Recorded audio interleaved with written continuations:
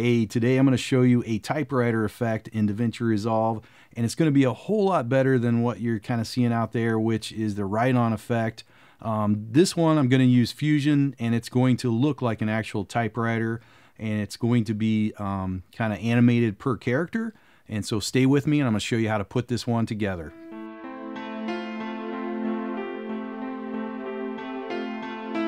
Okay, so we're going to start here with a blank project. Make sure your effects library is selected here at the top. Go down to your effects under Toolbox, and we want to drag a Fusion composition onto the timeline. Go ahead and do that. And let's go ahead and stretch that out. We're going to go roughly about 10-12 seconds. Go ahead and select your composition. Go into the Fusion tab now. I'm going to go ahead and close this keyframe down for now, give myself a little bit more space. And make sure this inspector is open up here in the upper right, because we're going to use that quite a bit here. And so we have the media out, and we need to do some things. First of all, we want to put a text in here. That's our bread and butter. And I'm going to go ahead and drag a background on here as well. I'm going to go ahead and put a merge in here.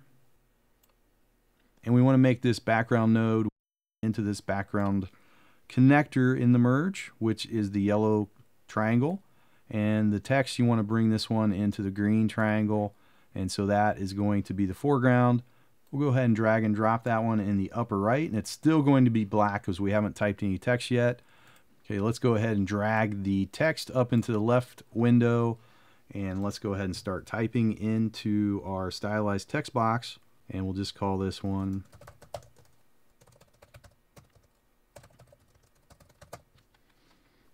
And so what I want this to do, I want to make it look like kind of like an old CRT screen where it's going to be that green text. It's going to have the kind of the scan lines in it. So we'll build that from the start here. And so I want to go ahead and make this that green color. I'm going to leave this open sans. That's fine for the font. And we'll start with something about like this. Go down just a little bit darker. Okay, that looks pretty good. And so the next thing I want to do is go ahead and make my kind of my blocking around the actual text. So let's go here to the paintbrush tab, but I want to go ahead and select a new element, element 3. Go ahead and enable that one and select this box up here. It's a border fill, and so we want to change this to match the color of our text. And the easiest way to do that, we go back to this number 1 here, you can select this color here and add it to the custom colors, hit OK. So go back to 3 there. So now when we select this color here, we can just select it down here in the custom colors. Okay, so what I want to do in the blending is make this solid, and I want to change this one to the character. Next, I want to go down here to softness. Go ahead and turn those down. I want to make this pretty sharp, actually. And then I want to extend it just a bit. So let's go up to about 0.5 there. So next, you're kind of looking at me like, what's going on here? There's no text there. Of course not. So we have to do some work here. Go back to the text tab up here at the top, and right click in the stylized text section, and we're going to get some options here. So we want to add a follower modifier. Go ahead and select that one. And so you can see it didn't really do anything, but now we have some options available up here in the modifiers at the top. And so we want to do some things here. So I want to make this affect all characters. I want to go from the left to the right. And I also want to go between the first and the last character. And I want to ramp this up to about 50 here. So the text section, we just want to make sure this is still in place here. Davinci Resolve typing effect and characters. That looks good. So let's go to the paintbrush effect here. And we're going to do some animation. And it's going to, this follower effect is going to add some things as we go through the timeline here. So go ahead and check off this enabled section, and we want to do some things here. So I want to go in and affect the actual opacity. So let's do some animation to start. Let's go to frame 1. And then I want to take this, go ahead and select animate here. Turn this down to 0 at frame 1. And then I want to go to frame 2 here. And we're going to bring this back up to 1. Thickness looks fine. I'm good with that. And then let's go ahead and go to select element 3. And that one's already turned off. Make sure this border is selected as well here. And we want to do some animation on the opacity here as well. Okay, so let's go back to keyframe. I'm going to go back down to kind of 0.9 for my keyframe. I'm sorry, negative 0.9. And we're going to make this one 0 for the opacity. And we're going to give that a keyframe. Okay, so let's change this keyframe then to 0.08. Let's go all the way up to 1 at this keyframe. So let's go to the next position on the timeline, 1.08. I'm going to go just 1 second forward. And I want to go back to 0 here. And then let's go to 2.08. And I want to go back up to, actually we need to leave that at 0 here as well. Okay. So now you can see something kind of happening there. And we have our typing effect in place there. So that's looking really good already. And so I don't love that position of that text itself. So let's go back here to tools. And we want to go back to the position here. I'm going to just bring this position over a bit. And we'll go ahead and bring it up a bit. Kind of up to that upper corner there. And let's see what that looks like.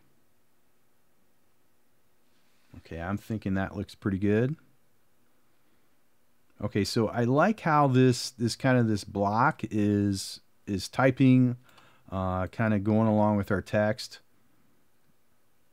And then when we're done though, it's kind of missing something there. So I'm going to just kind of use a dummy here. And so what I want to use is another piece of text here. Go ahead and drag another text node down here. And I'm going to hit F2. And we'll just call this one the cursor.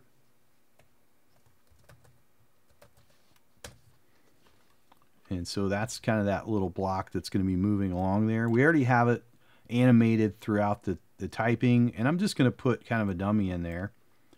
And so right now it's down here. So when we're done typing, I just want it to kind of sit out here and blink on and off. So we're going to have to do an expression to do that. And so let's go ahead and first create the cursor. And so we can go in here and put any letter we want in here just to get started. And I want to select this color again. So I have this custom color already in place there. And put it over here so we can see this O. Go here to the paintbrush tab and we're going to go to 3. Go ahead and enable that one. Select this fill, this border fill, and go to the color again and select the green. So now we kind of have that box, and I want to extend that a bit. So let's just turn these on. I want to go ahead and merge these again. So I have this merged. Let's put another merge in here. And so this is going to be the background here. And the cursor is going to be on top. And let's see what that looks like. Go ahead and go to the end of this. And so I want to move this over a bit to the size of the block that's used in our animation there. I'm pretty good with that. And so we have this element enabled. Go back to element 1, which is that letter we typed in. So let's just turn that off. Go ahead and uncheck the enabled. You can see we won't see the letter there, but what we are going to do, go back to element 3, and under this opacity we want to do something a little bit different. Right click on the opacity, and we're going to say we want to modify this with an expression. Go ahead and select that. You can see it didn't really do anything, but up here, modifiers, we have a new tab here, and I'm going to turn off some of these numbers because I really only need one. Actually, I don't need any of the point controls. I'm going to go ahead and turn all those off. And the number controls, I just need one. So I'm going to turn everything else off. I'm going to call this one the speed. Let's go ahead and retype this. Okay, so now when we go back to our our numbers here, we just have speed. I turned everything else off. Let's go into the number out. This is the expression that I want to use. We're going to type in the following expression. I'm going to use a sine wave multiplied by the time, and then I'm also going to multiply it by the speed that I put in, which is n1, and parentheses around both those numbers, and you can hit enter if you want. And so what I want to get out of this is, let's go back to this one. I have 0 here for speed. Let's go ahead and put in 6 there. And so you can see it starting to blink there. And so it's a little bit slow. So I want to speed this up. Let's go up to 30 here.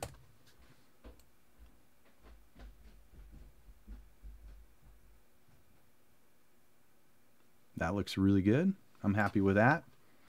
Okay, so this output now, I want to do a little bit of refinement. And I'm going to add in an effects into this. And so under this OpenFX, we want to go down to stylize down here. And we want to put in a scan line into this. So go ahead and pull this down here.